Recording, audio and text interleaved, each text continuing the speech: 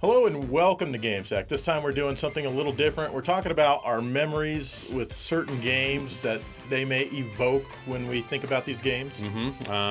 Right now, just take a second, go grab some tissues, because you might shed a tear or two. Nah, you won't. These are actually pretty funny stories, some good stories.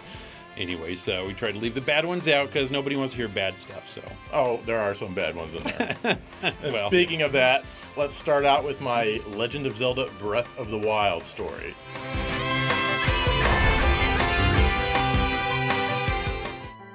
This is The Legend of Zelda Breath of the Wild, and I have the Wii U version because I got this game before I could get a hold of the Switch. First off, I've got to say that this is my favorite Zelda game. In fact, it's one of my favorite games of all time. I didn't think that I'd like it this much, but I really do. It's a breath of fresh air that I feel the series needed. I love the open world, the exploration, and hell, I even love the cooking. And I normally hate cooking in games. I also really love going through all of the shrines trying to figure out how to get out. Oh man, and I loved getting to a new tower, climbing all the way up to the thing and expanding my map. Sure, the weapons break pretty quickly, and like everyone else, I complained about that a lot for a while. But you know what? It really does add to the gameplay. It makes you be more careful and save stronger weapons for when you actually need them. One thing I really like doing is watching creatures like these just camping there. Look at them, there they are, all having a peaceful meal and maybe some friendly conversation. They ain't hurting nobody. Oh well, that doesn't stop me from putting the hurt on them. Link is one cruel bastard in this game, and I'm fine with that. Exploring this game is an amazing experience. The map here is absolutely huge for a video game, but that didn't stop me from trying to keep going. Sadly, of course, it won't let you. You eventually get to buy a house and fix it up, and hell, this game is just full of charm. You've got lots of special powers to manipulate objects in your environment, and it's fun finding creative uses for them. But my story about this game is very humbling, embarrassing, and I don't even know if I really want to tell it. Especially since it only happened not much more than a year ago at the time we're recording this. So, okay, there's this bastard of a boss in the game called Thunderblight. I was having a really hard time beating him. I mean, it was extremely frustrating, and I'd try again and again for days and days, and I just could not do it. I wasn't playing the game in my living room. I actually had my Wii U hooked up to my computer here just in case I wanted to record some gameplay footage. And that was my first mistake.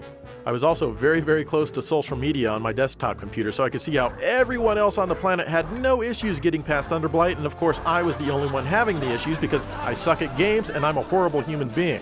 Did I mention this was frustrating? So, after several dozen failures, my fist took advantage of the short distance between it and the Wii U. That's right, I destroyed my Wii U and the game disc inside. I mean, how dare it not let me win? So, after a bit of yelling at myself for even doing that, I eventually calmed the hell down. I knew what I had to do. That's right, send the Wii U back to Nintendo and have it replaced, which they did for far cheaper than buying a new or even a used Wii U. They didn't replace the game disc or transfer my game saves though, so I had to buy a new copy of Breath of the Wild and start over from the very beginning. Yep, all that progress was gone and I had to do everything all over again. And amazingly, when I eventually got to Thunderblight again, I beat him on my very first try, that stupid bastard. Good. And naturally, I've beaten the game now and of course seen both endings. Though there's still places on the map that I haven't been to yet. So there you go, now you all know one of my most shameful moments in all of my gaming history. I regret smashing up my Wii U for sure, but the game is good enough to start over fresh. And no, I don't abuse people or animals, just stubborn Nintendo consoles and maybe the occasional controller. Also, now I have a spare Breath of the Wild case, so yay me. God, I love this game.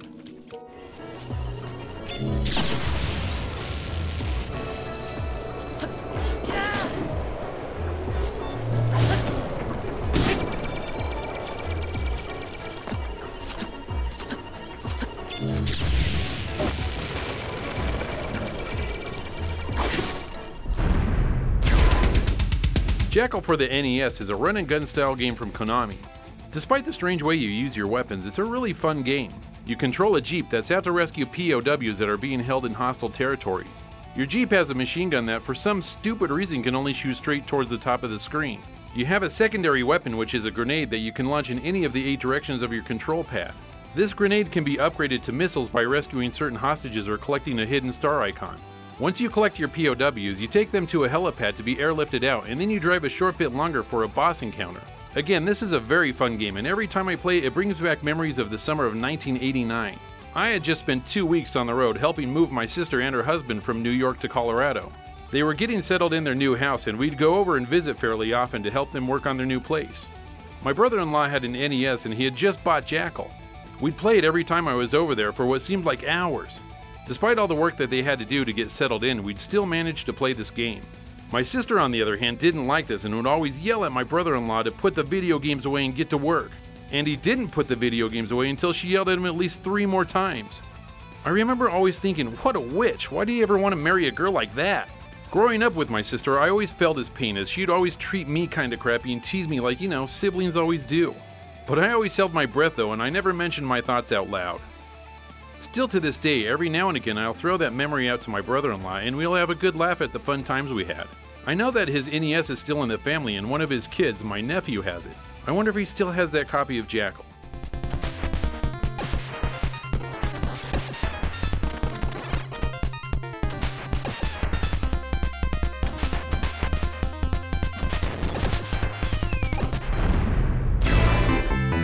This here is Sword of Vermilion on the 16-bit Genesis system from Sega. This is an adventure RPG designed by the same people who made Shenmue. That's right, this game is from Yu Suzuki and his Sega AM2 division. At the time this game came out, Shenmue didn't quite exist just yet, but other great AM2 games like Space Harrier, Afterburner, and Outrun sure as hell did. And believe it or not, this is the first home console game that AM2 ever made. And this game has an unbelievable 5 mega power! You're the son of King Eric. You're out to get revenge and, of course, save the world. You visit towns to gather information and visit shops just like in any other RPG. But traveling to Overworld is done with a super cheesy first-person view. Monsters will randomly appear, and to fight them you're taken to an overhead-like view where the battles take place in real time. Fighting the bosses is cool and weird as it takes place from a side-view perspective. Yu Suzuki really tried to make this one stand out. The music in this game is really good, and it's done by Hiroshi Kawaguchi. He's famous for making the music to Outrun, Space Harrier, Afterburner, Fantasy Zone, and of course Ghost House on the Sega Master System. Can't forget that one because that game is awesome. Anyway, back in 1989, I had asked my family for this game for Christmas. And one day, my grandmother just happened to casually mention that she had picked up my gift, and since her house was easily accessible from my school, I went to her house every day after school while waiting for my mom to get off of work and take me home. At the time, my grandmother would also be at work, so I'd be in her house alone. So of course, I rummaged through everything trying to find the gift that she got me, and I did. I carefully unwrapped it and took it home with me and began playing the game. And after a few days, I snuck it back into the wrapping paper and put it back where she had hidden it. Of course, at Christmas, I opened the game, acted all super surprised and everything, said thanks, and got to resume my game. And of course, she was never the wiser. Sadly, she died back in 2005, but I still have my copy of the game. Unfortunately, I lost the awesome hint book that came with it. However, my story about Sword of Vermilion isn't quite done there, because I also remember the very first time I even beat this game. I had taken my Genesis and several games up to Dave's house, and it was my first time I was ever over at his place. I was showing him this game and I didn't even intend to beat it right then, but I did. This helped convince Dave to sell his NES and get a Genesis not too long after. Yes, really. So there's lots of good memories with this game. Sadly, this game isn't remembered fondly by a lot of people. Hell, it's barely even remembered at all. But I really like this one, not just because of the fond memories I have, but also because I find it to be an enjoyable game.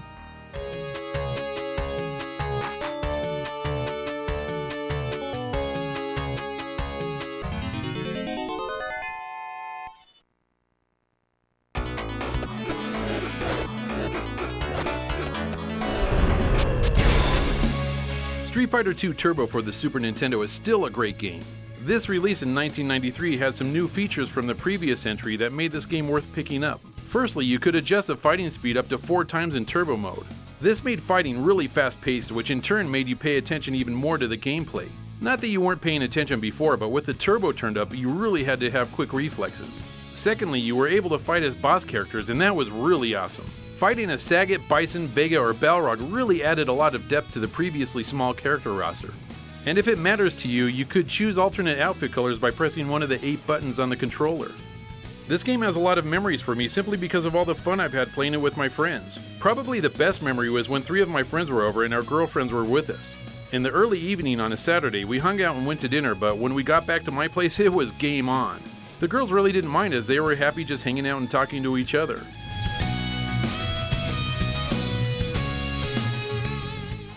At about 11 p.m. the girls were all sleeping and us boys, we were still going strong. As you know, playing any really fun game, time can really fly. And before we knew it, it was 3 a.m. We knew we needed to stop and that our girlfriends were going to be pissed that we played for so long, but we were having so much fun and we just wanted to keep playing. One more hour went by and at 4 a.m. we actually decided to stop. But we still had the problem of our girlfriends being mad that we played for so long. We came to the conclusion that we should turn the clock back to make it look like we only played for maybe 4 hours instead of 8 hours. So when we woke our girlfriends up, the clock said it was only 1 a.m. and we avoided a thorough verbal assault. But we really didn't give our girlfriends much credit because we forgot that they had watches and they quickly did the math and we got yelled at nonetheless. In the end, it was worth it as it still stands out as one of my favorite Street Fighter memories. And my girlfriend became my wife, so she knew what she was getting into when she married me.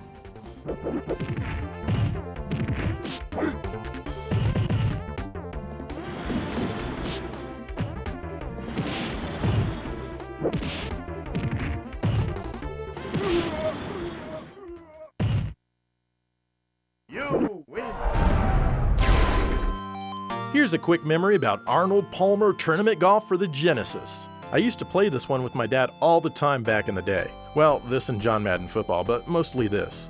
My dad hates golf in real life with a passion and used to always complain about its existence. But he really enjoyed this one because you could play around in a matter of minutes instead of a matter of hours.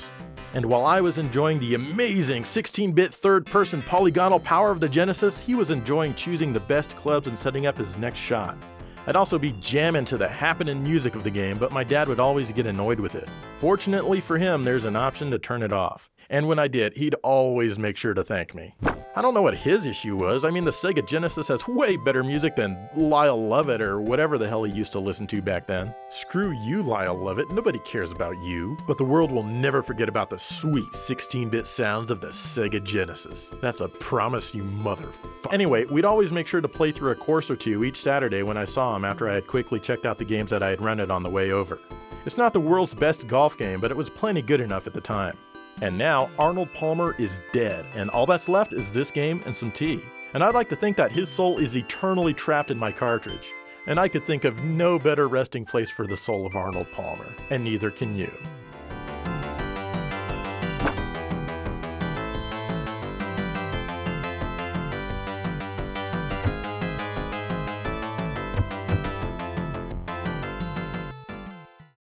God, Joe, I didn't know you actually broke a Wii U. I didn't think you'd go that far. I mean, controllers, I've broken plenty of those on games, but I've never actually, I don't think, hit a system and broke it. Don't you just love that feeling the moment after you hit it, you're like, oh, what did I just do? No, I do not love that feeling. I do not recommend it. Control your anger. Yes. Learn to do that. It saves you a lot of money. And I really remember, you telling me that story about setting back the clocks a long time ago. It's hilarious. I mean, you're so stupid. And my wife still brings it up. So stupid. It is stupid. Like I'm glad she does. Yeah. Jeez. Just to make me feel bad. Anyway, we've got some more stories, so stick around.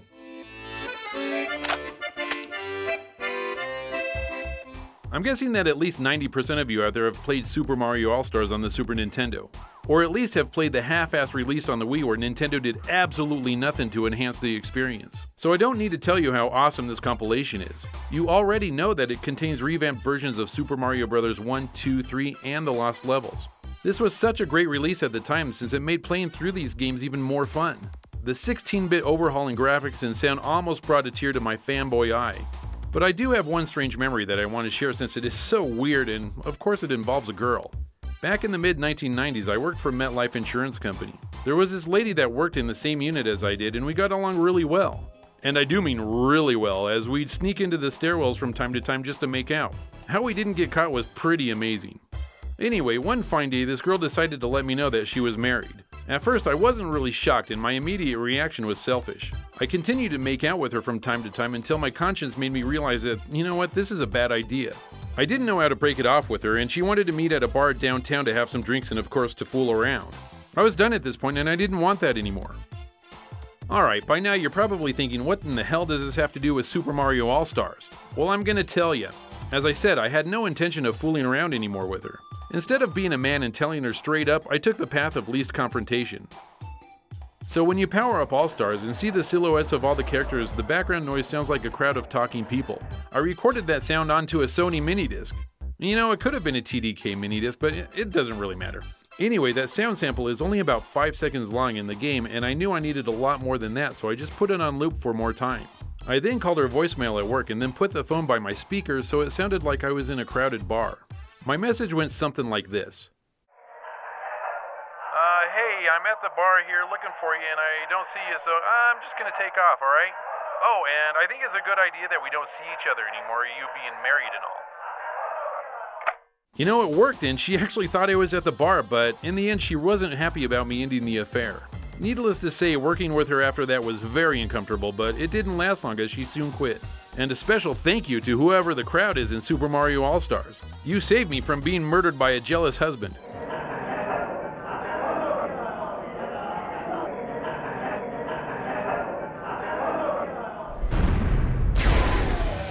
Yeah, we've talked about Lords of Thunder on the TurboGrafx Super CD before. It's a fantastic horizontal shooter that does things graphically that you'd never think the system was able to do. And of course, it's also known for its outstanding metal soundtrack. But what's special to me about this game, and my particular copy of it, is that it was one of the last games that I ever bought at Cinderella City. Now, just what in the hell is Cinderella City? Well, it was a really cool mall that opened just south of Denver in 1968 that was at one point the biggest mall west of the Mississippi. I absolutely loved going there with my family. It was divided into 4 different sections that all connected in a central hub called the Blue Mall. It actually really was like a city with lots of different places to explore. By far my favorite part of the mall was called Cinder Alley, and that was on a lower level and it really felt like a seedy alley. On most Saturdays, my dad and I would eat lunch at the Round the Corner restaurant that was down there, and then we'd go to the Cinder Alley arcade, which was amazing. I played so many arcade games there for the first time, like Space Harrier, Outrun, Hang On, Afterburner, Rastan, you name it. And in a different part of the mall, I think it was in the Blue Mall, was Walden Books, where I bought tons of EGM magazines as well as other game mags. And down another stretch, which I think was called the Gold Mall, was Electronics Boutique, where I bought my copy of Lords of Thunder. To be honest, I really didn't buy a lot of video games from here because there was an EB closer to where I actually lived. But I specifically remember that the mall was becoming more and more dead when I bought this one back in late 1993. Shops were starting to leave, and eventually the mall finally closed in 1997, just shy of 30 years old. It was torn down and, of course, was replaced with things that are extremely boring.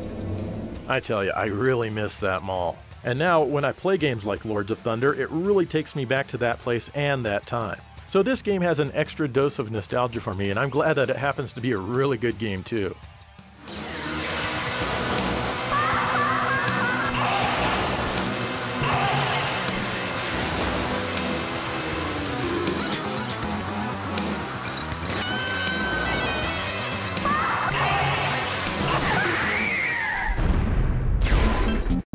Dr. Mario has got to be the second best puzzle game out there, right behind Tetris. The simple gameplay of matching up colored vitamin pills to destroy colored viruses might seem like an easy thing to do. I like how the instructions call the pills vitamins. We all know that Mario isn't throwing vitamins. He's throwing antibiotics and probably coding for pain like he has an MD on the end of his name, which we all know he doesn't.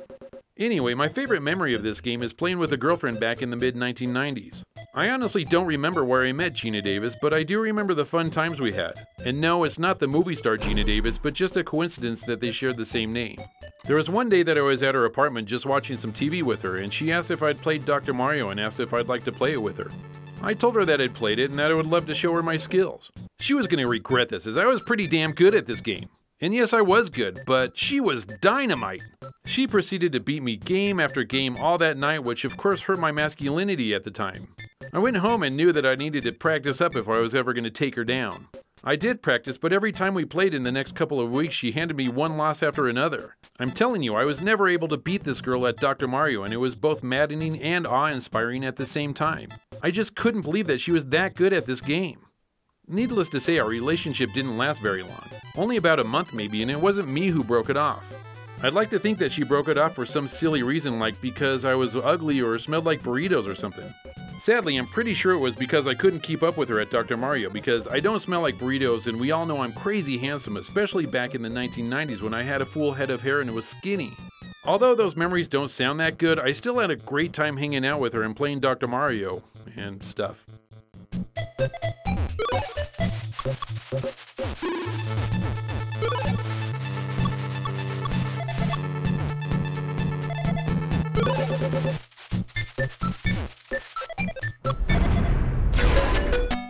I definitely have some fond memories of Black Belt on the Sega Master System.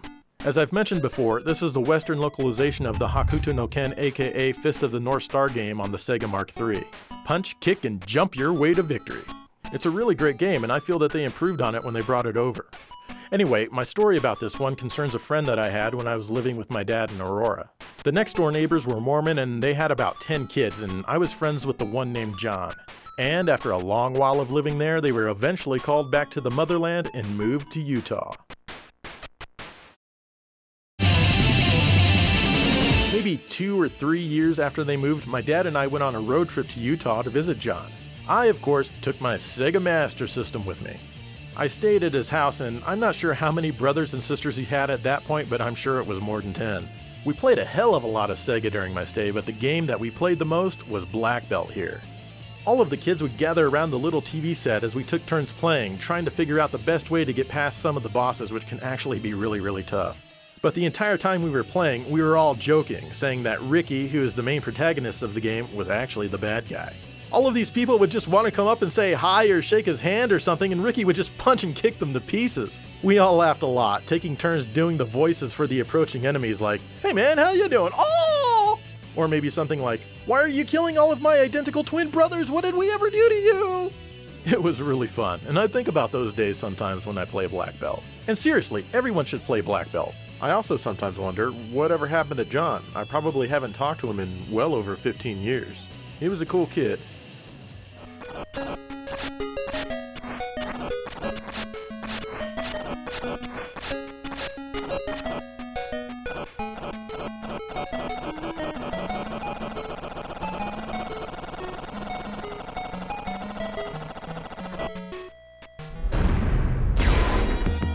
Here's Gaia-Rez on the Genesis, released in 1990. More than just your average shooter, this game has a very unique weapon system. Your ship is equipped with the TAS. The TAS is a learning unit, and once you shoot it at your enemies, it will attach to them and learn their weapon. You can attach it several times to make it more powerful, which is really cool.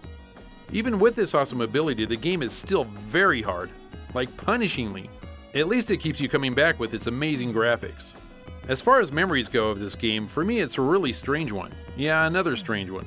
It was 1990 and I still had a Genesis after selling my NES after watching Joe beat Sword of Vermilion.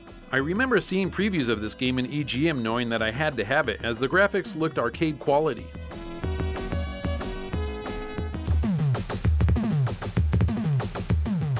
One day I was driving home from school with this girl who lived close to my house. We weren't together or anything like that, I just give her a ride home from school to be nice since, you know, that's just how I am. On the way home there was a local game shop that I knew had this game in stock. Alright, this is where it gets kinda weird. For some reason that I can't comprehend, I handed this girl the money to buy this game for me and sent her in to pick it up. I don't know what was going through my mind. Why wouldn't I just go buy the game myself? Maybe it's because I couldn't pronounce the title of the game and I didn't want to look foolish and say, yeah, I'll take a copy of that Gaia-Rez or Gary's or whatever it's called. Or was it because I still wanted to be a Nintendo fanboy and didn't want anyone to see me buying something for a Sega system? Maybe it was a mixture of both, I don't know. But I'll always remember the look on that girl's face when I told her to go and buy the game for me. She just looked totally bewildered, but after begging her to do it, she agreed and 5 minutes later came out with that beautiful orange clamshell in her hand. She said she felt like an idiot in there and said the clerk gave her weird looks. I again thanked her for doing that for me since I wasn't strong enough to get it for myself, and then we took off her home.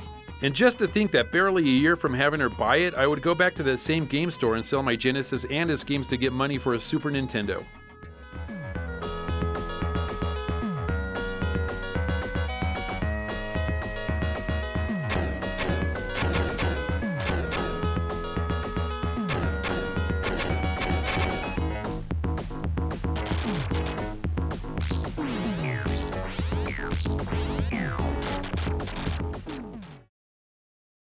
All right, those are some of our game stories for you. Dave, who was that girl that lived close to you that you weren't with? She was, I think, 2 years under us. So we were seniors. She was a sophomore. Karen K. Krajewski or something like that. Yeah, but yeah, it was weird. I always get right home and then I'm like, hey, just go buy this game for me. That's It's crazy. just weird. Just stupidly weird. I don't understand why you did that, but Anyway, we've got more where this came from, and perhaps, you know, if you guys enjoyed it, we'll do another one of these. oh yeah. And in the meantime, let us know some of your crazy-ass game stories. And thank you for watching GameSack.